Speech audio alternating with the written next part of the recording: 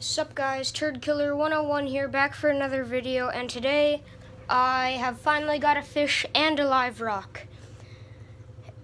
It's a an assorted damselfish, and it looks pretty good.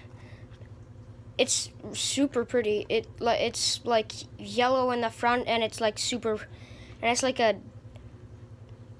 I don't know how to describe the purple, but I'll show you. It looks like a sunset, sort of, a miniature sunset. And I have one fake plant that I'm probably gonna remove because I'm going for a mostly live, since it's saltwater. And in 3, never mind.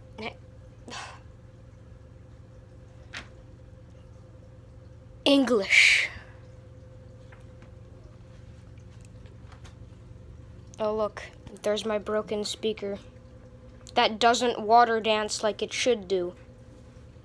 But in 3, 2, 1, 0. Boom, there it is. There's my pet rock. There's my rock. Oh, and there's the fish. I'm gonna go turn on the lights. I'm turning on the lights. All right. You should be able to see it better, I hope, or open up the blinds. That would help.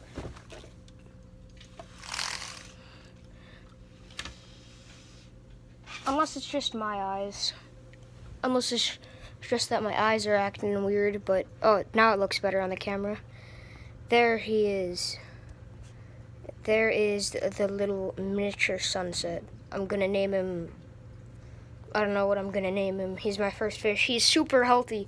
We got him yesterday, and we fed him, and we put the rock in, and we learned that the color of the live rock will actually determine how healthy your water is. So if it's like green, it's starting to get bad, but you want it to have color.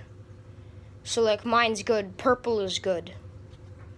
But I think that'll be it for this video, and yeah, I'll see you guys in the next one.